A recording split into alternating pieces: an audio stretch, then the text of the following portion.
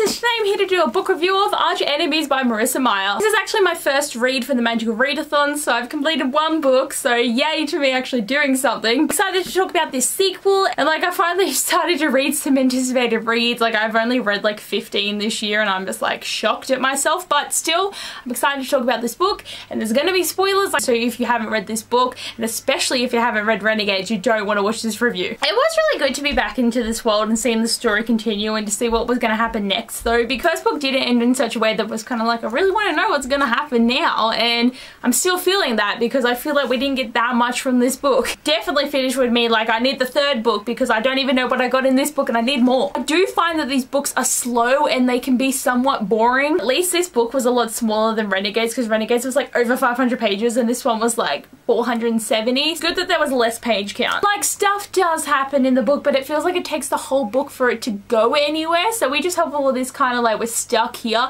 and at the end we're like woohoo, and then they're just over and I'm just like, there is a lot more plot happening for Nova because she doesn't sleep, so she's just walking down hallways and then walking to Adrian's house and walking to her home. She's walking down the arcades and she's just walking and she's just thinking a lot, and then you get 4 pages of thinking about stuff that we already know about, and it's just like, I get it. Like, I get it. Like, do you have to talk about it all the time that she can't sleep? Like, we get it. Just saying, I kind of did forget how epic Nova actually is, though. Like, not sleeping and being able to put people to sleep when you touch them is pretty cool, but for the fact that she's so techie and can make so many gadgets and she's really, really smart, like, she's just an epic person. Just saying, though, does she just, like, not feel joy, though? What she does is just, like, sneer at people and groans and just rolls her eyes, and every time people ask her to go places, she's just like, ugh, as if I'd ever be there. And I'm like, how did no one discover you? Like, you're like low-key a bitch to everyone about everything, and I'm just like, how did no one figure this out except for Dana? But still. And oh my god, I feel so bad about this, but I forgot that Adrian was like a person of color.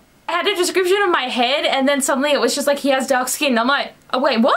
Like, I just got so confused and I feel so bad about that because it's been like not that long since I read this book, but I guess because I was so bored that I just forgot that there was like epic diversity in this series, because we do have these 2 gay dads and Adrian is a person of color, and then I'm just here like, just wiped my mind, and it just made me feel weird reading it for the rest of the time because I felt bad that I forgot. I do love Adrian though because he's so adorable and just such a wonderful person, and like he just doesn't deserve any of the shit that's been happening. Everyone and Adrian's relationship is killing me though. Like Nova seriously acts like she never wants a man to touch her, like something bad happened to her or something, and she just hates people touching her because she's always moving away, and every time Adrian touches her she's just like, mm-mm.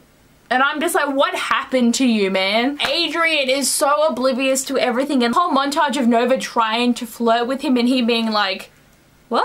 Just figure it out. Just please figure this out so you can put me out of my misery. I have to say, I don't really ship it because I don't think that they are a match, and I don't see this relationship working at all. They're literally each other's worst enemies, and are they just gonna find out in book 3 and be like, oh, it's okay though because I love you? I don't want that to happen. I want it so that they won't forgive each other and they're gonna kill each other, and it's gonna be a big murderous mess when, like, obviously these 2 sides are gonna come together and start fighting. But I hope that Adrian's just like, she is been in my shit this whole time and she's lied to me, I'm gonna go kill her, and she's gonna be like, this damn sentinel, I'm gonna kill his ass. Like, I want there to be some epic fight and they don't resolve this relationship. To say, I'm so here for Ruby and Oscar though. I'm feeling that maybe Ruby doesn't actually like Oscar because it should not take this long for a couple to get together when they clearly like each other. They just need a kiss already, and I feel like so many books do this for side characters where they just don't get together for so long, but there's sexual tension and the flirty, and I'm like, just.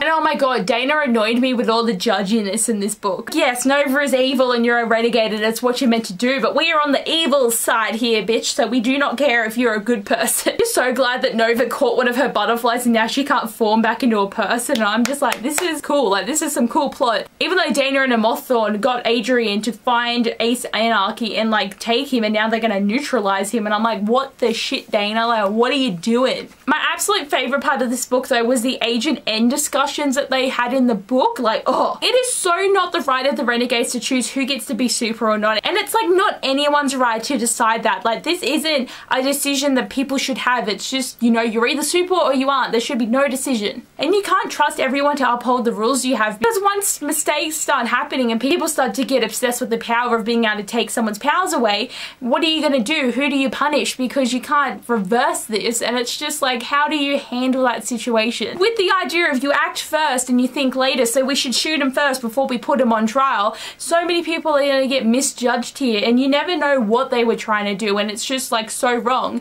And the idea too is when Adrian's fathers find out that he's a Sentinel, are they going to neutralize him because he is an enemy of the renegades, or are they going to be lenient because it's his son? So there shouldn't be emotion in this decision, and there just shouldn't be a decision at all. Genesis was evil just so we could have an evil renegade, so everything's not just black and white, you know? There was no depth there. She was just a bitch. Especially when she was torturing Hawkthorne, and then she was like, we're just gonna like neutralize you so no one knows I was like torturing you. And then that dude just crushes her head in, and I was like, you shitting me? And then they blamed it on the Sentinel, and I'm like, these people are evil. How do you handle this renegade code shit when you have people like this in your ranks? Nova is so against using Agent N and thinks it's horrible. And she just starts using it on like the people that she doesn't like when she's trying to get Ace's helmet. And I'm like, you are a hypocrite, Nova, because you're all like, oh, no one should have this choice. And then she just starts shooting people and making them all lose their powers. And I'm like, what are you doing? I gave her one side to have it because that's the perspective we're in, and then the other side shouldn't be allowed to. This argument is for all the sides, all the people, and I was just a bit annoyed about that. I am team anarchist here. If renegades have too much power, they totally use their fame to control people. And if they were the superheroes they claim to be, there would be less crime